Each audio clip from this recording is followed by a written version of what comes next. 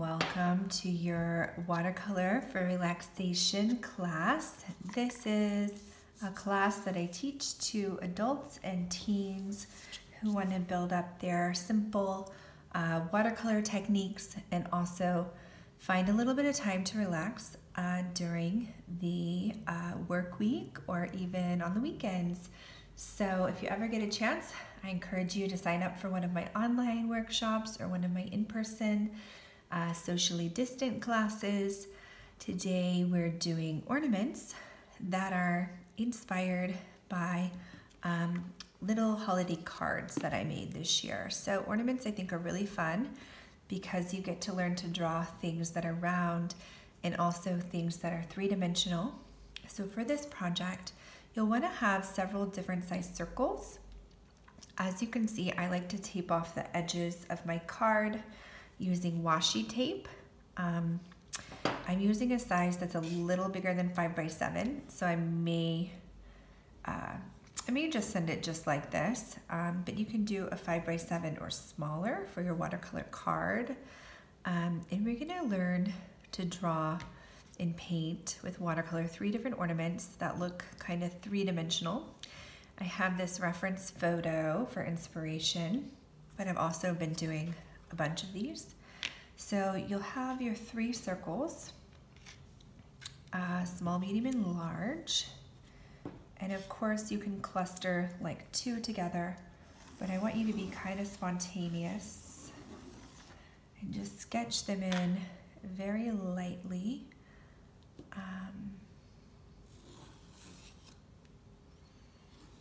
So not a lot of thinking is required for these. Just get the ornaments where you would like for them to go. I think this is a fun way to learn to paint forms. So you'll see I'm using my watercolor set, and then I also have a Winsor and Newton travel set that I like to use. I have 2 round brushes. And to start, I'm just gonna pick fun colors that I think would be nice for ornaments. You can go with any color you want, red or green. And when I draw these or when I paint these, I like to start to push pigment in toward the edge of the orb or the sphere. So get a little water. You're welcome to get your ornament kind of wet. And your goal here is, you don't want it too wet, but is to keep that color kind of toward the edge of your piece. You can do wet on wet or wet on dry with this. The only thing that you may want to consider is, are there any really, really light areas where there's reflections on your ornament? And of course there will be some twinkling lights or some other kind of reflections. So what I like to do is just keep an area really light. So I'll show you how to do that without sketching it. And then for the next one, we'll sketch our really light area.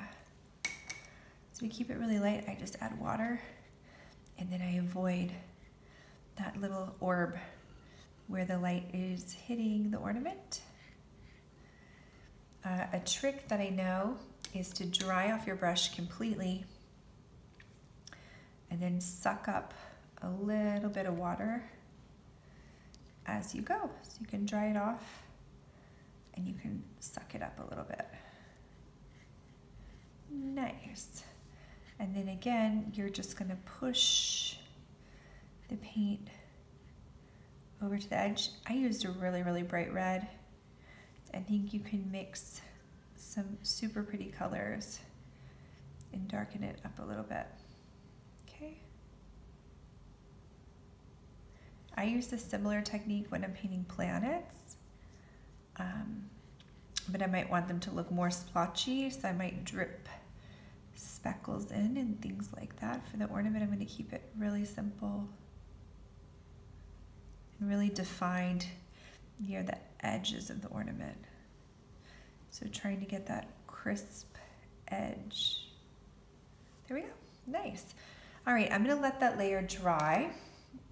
And while I do that, we can decide a little bit more about our composition. Do we want it to go vertical or do we want it to go, oh yeah, horizontal card? I think either one can look nice. I think I'm gonna go vertical since my reference image is vertical.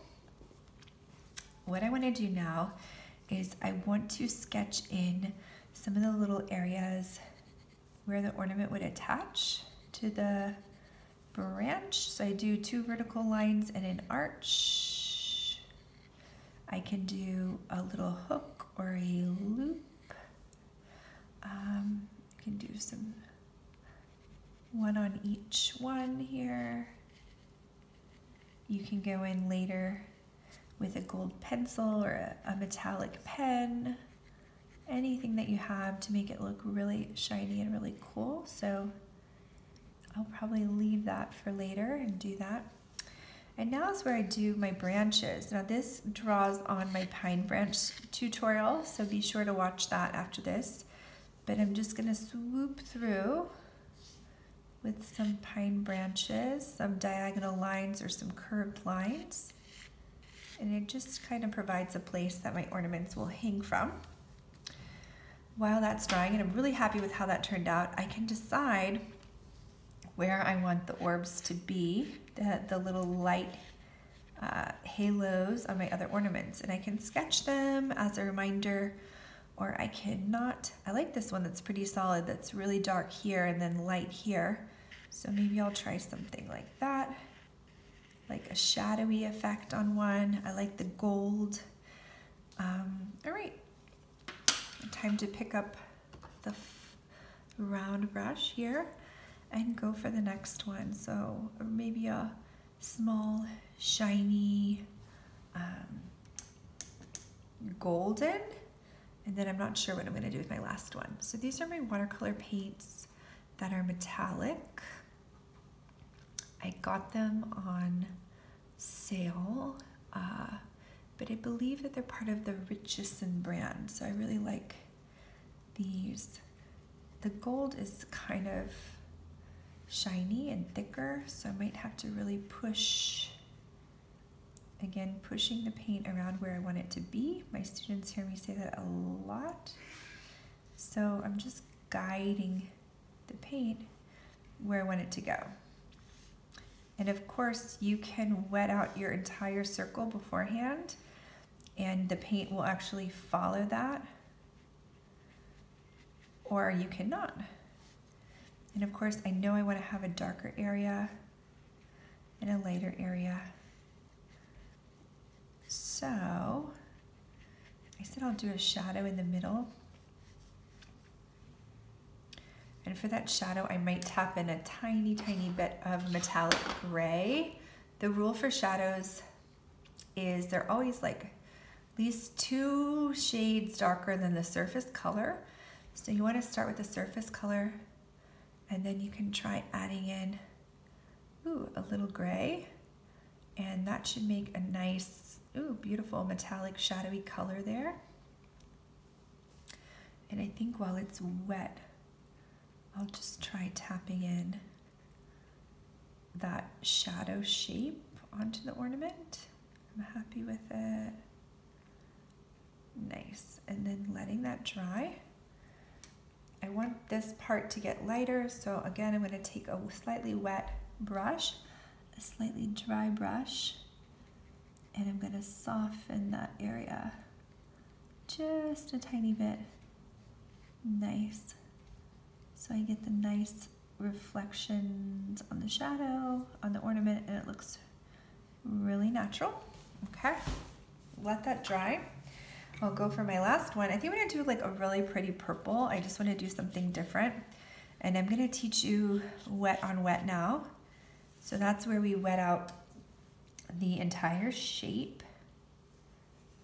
And one thing I always like to tell my students is when you're painting, make sure you're breathing.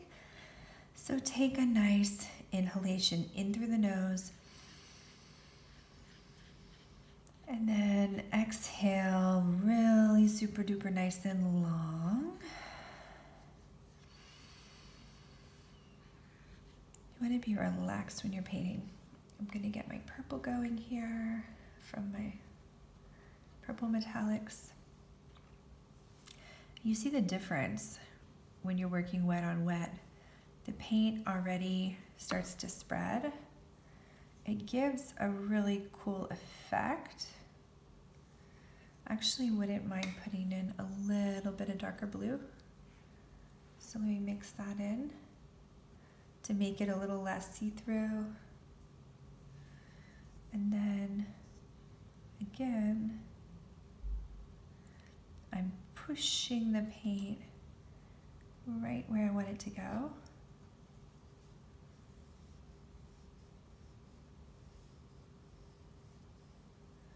And always, if you're wondering, you can start lighter and then you can go darker. It's very hard if you go dark and then you have to try to get it light again.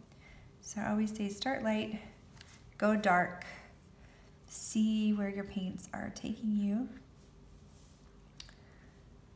Okay, and now you'll see me just kind of quietly painting here for just a minute.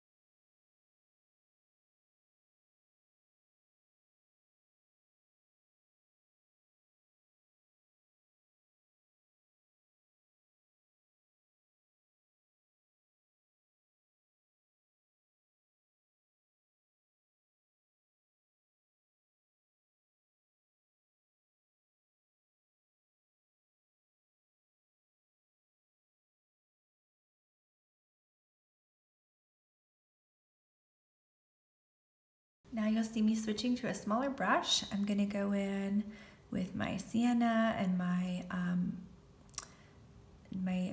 umber, and I'm gonna get a little bit of a darker brown. You can also do these with a golden ochre, whatever color you want the branches to be. You just need some nice thin branches for your pine needles. And of course, if you'd like to, you can make one end a little bit thicker. Move this reference photo, kind of tilt my painting a little bit so you can see. I'm gonna be angling the brush. There we have it. There we go. And then give that a second to dry, and I'm going to start going in with the pine needle tutorial. This branch you barely see, it's just swooping very, very close lightly to the top. For the pine needles, you want to use different natural shades of green. So your sap green, your yellow green is going to be good for this. Your darker green. Sometimes I put a dab of ochre in my green to make it look more natural when I'm painting. Again, I'm using a thin round brush. It doesn't have to be completely dry, but you'll see you can do short lines for your pine needles. My students really have fun with this, varying the lightness and the darkness of their pine needles. So if you get a few that are really, really light, you can go back in and you can make parts darker. The only thing that I do suggest is just keeping them kind of going in the same direction, like a feather. If you think of a feather, how parts of a feather kind of all go together. That rhymed. I like using different greens though. I think that's fun. So have fun with it. This is the part of the project that I think you can really meditate, and you'll see that more in the pine branch tutorial. You can kind of really get quiet and meditate while you're doing it.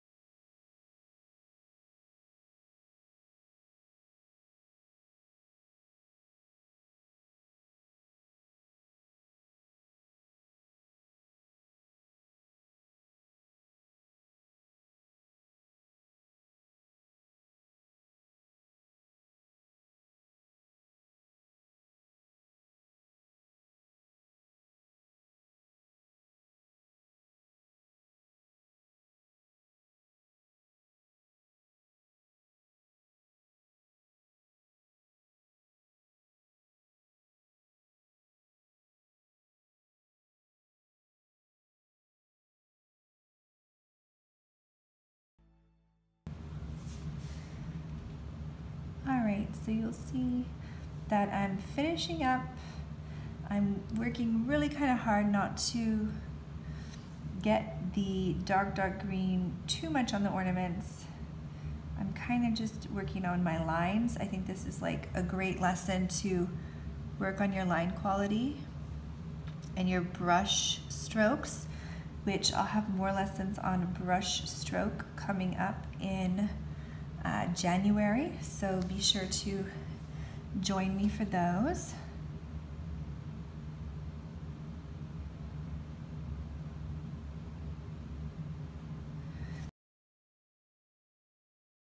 What I'm going to do is I'm going to just let it dry. So I've got some really light ones and some dark ones, which I'm happy with. Then I'm going to go in with a silver or a gold paint pen. Yeah, kind of put my finishing touches on. I hope you really enjoyed painting with me today. And if you did, please like or subscribe to this artist designer. I'm actually an artist and a designer channel, and I also give yoga and meditation tutorials, so I would call it expressive arts. So anyway, please like or subscribe to see more videos. I appreciate you guys, and be sure to share your work with me. Thank you.